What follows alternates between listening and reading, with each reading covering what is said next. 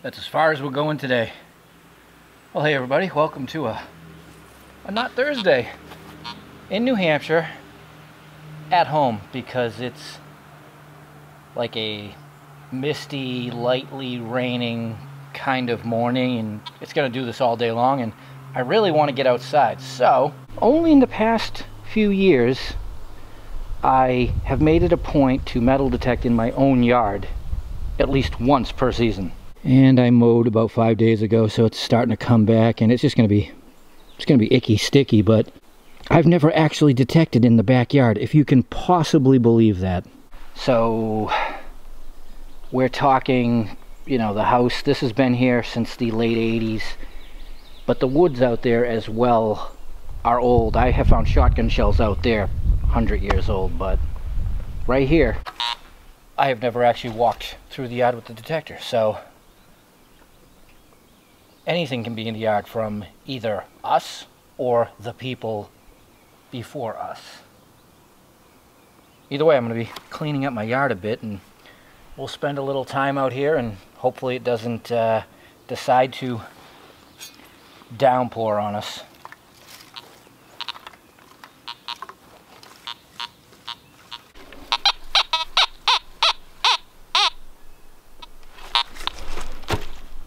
That one I can actually see.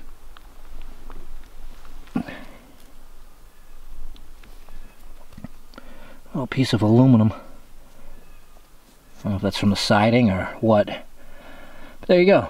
There's the thing.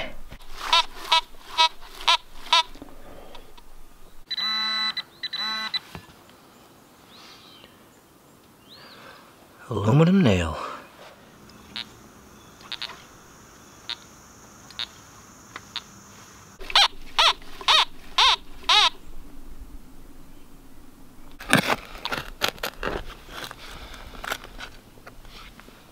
Wow.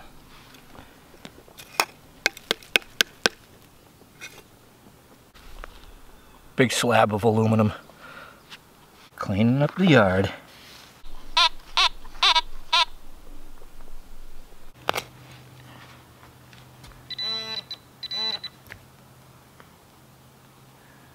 Aluminum nail.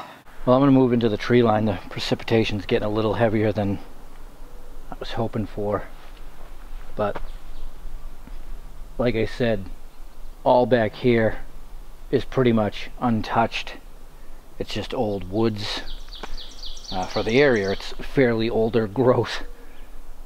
And like I said, out here, I have definitely found old shotgun shells, at least in the 100-year range. So that's kind of cool.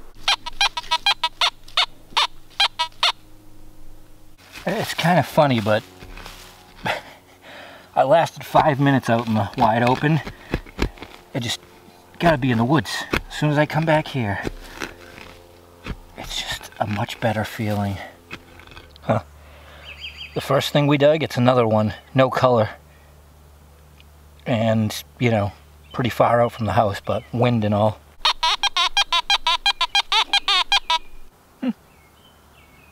Melted aluminum.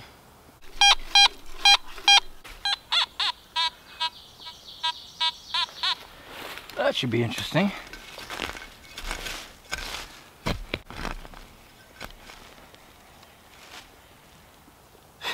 Hence the aluminum that I found earlier, the melted stuff. Big chunk of aluminum.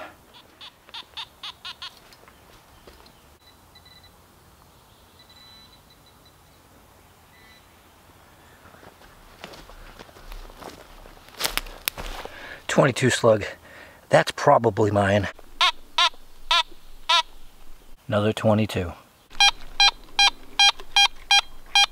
Jeez.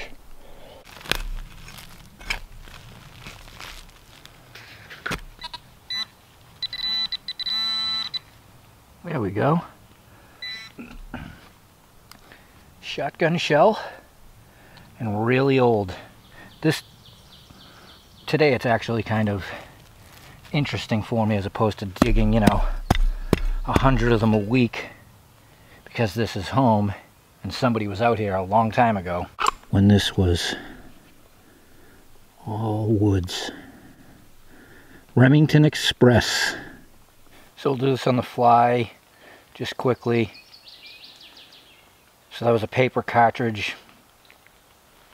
That just says they stopped making those in the 1960s. 22 casing. That would not be mine. I definitely take everything out with me. That looked old anyways. And so pretty much, and you guys may have seen this in my other videos, right there, I have this ancient trail in my yard. It circles this meadow, and it's been woods for hundreds of years because of the mill on the other side. This was owned by people who milled wood. So there's no rock walls, nobody built out here in the old days, and even my road, the half of it that we are on, was not officially a road, probably, I think maybe the 40s. Other than that, it was just a dirt cart path, I guess, coming through. So this whole area would have been woods, and that's why you're going to find people were hunting and shooting and doing other stuff.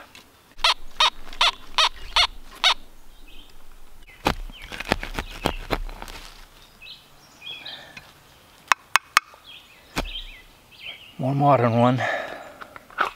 Plastic. Federal high power. Number 12.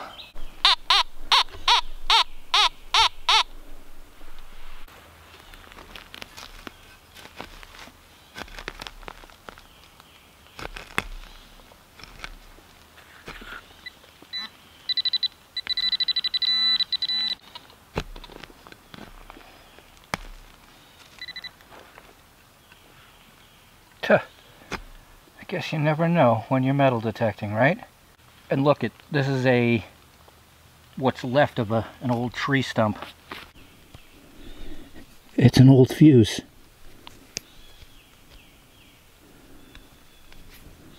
With a head stamp. Oh, General Electric.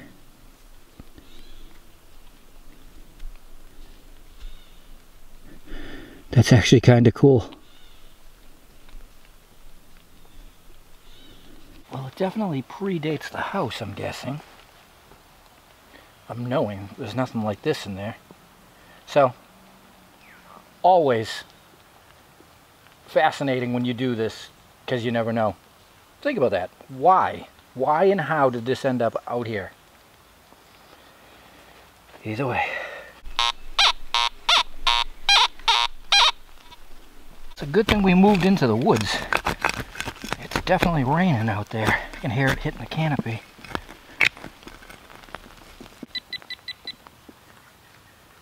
Another shotgun shell.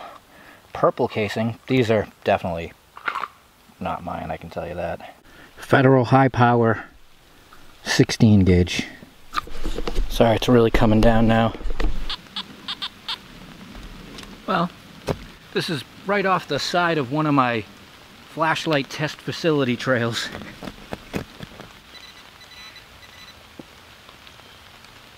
.22. So yeah, I'll give you the daytime shot. This is where I film a lot of my flashlight review stuff. I keep it well groomed and cleaned, which is good because actually for detecting I can now swing in here. You couldn't walk through here 2 years ago without stepping over down trees and stuff. So we got good swinging and good flashlight ground. And surface signals. Those could be John's. Yeah, it's full on pouring now. That's it. Short, but the point of today's video for you and for me is to just go out and have fun, even if it's in your own yard. Go outside and spend a little time outside. You'll feel better about it. The point, bottom line, have fun. And who knows, maybe you'll find something cool or odd in your yard, like that fuse.